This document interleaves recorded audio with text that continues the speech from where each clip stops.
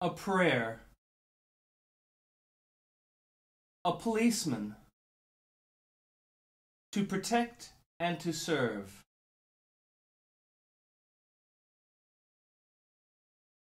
A thank you. Nicola Cotton. She joined the police force shortly after Katrina. She went to an academy and she graduated. She finished a probationary period.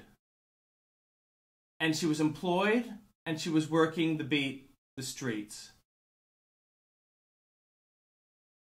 She saw somebody, perhaps he was doing the wrong thing, and so she called him over to her.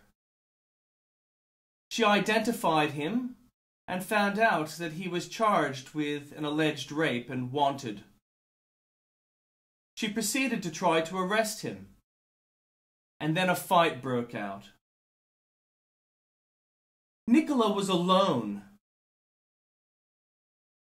and when the fight broke out with a man who was twice her size, she did everything that she was supposed to.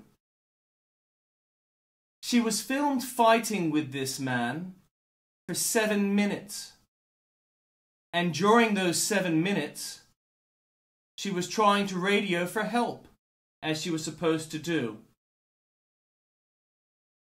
But the fugitive had grabbed her sidearm, and he shot her. He emptied her gun into her and killed her. Nicola Cotton, it is said, was a beautiful butterfly who flew too soon.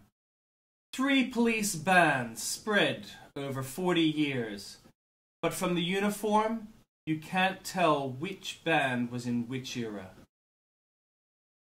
The uniform, graduating from academy. Some see a joke, some take it seriously,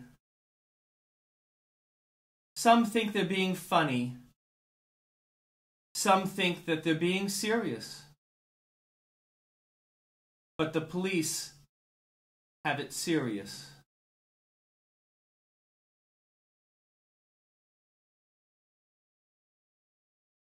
Women in the police force and Nicola Cotton. Life is not a fairy tale. Another day, Lord, to do my work, unsure of what lies ahead. It may hold the chance to help those in need, and that would be my desire. I pray that you will empower me to be a peacemaker to all I come in contact with. To the helpless, may I be a helper. To the distressed, may I be a comfort. To those who plan evil, may I be a deterrent. And to those who have carried out their plans, may I be a sword of justice so they will no longer prey on the weak and hurting. I humbly ask that you surround me with your angels and a wall of fire for protection. And if, in the course of your plan, I find this day to be my last, the concern of my life is that you would be the father to my children and the provider to my wife. In Jesus' name, amen.